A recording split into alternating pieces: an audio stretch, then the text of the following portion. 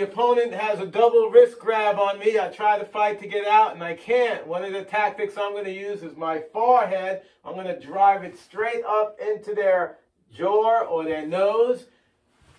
Keep it nice and tight. Go as hard as I can. Make sure you're hitting with your forehead. All right. If they're too tall, you can drive it into their solar plexus as hard as you can. Boom. Driving in with the headbutt.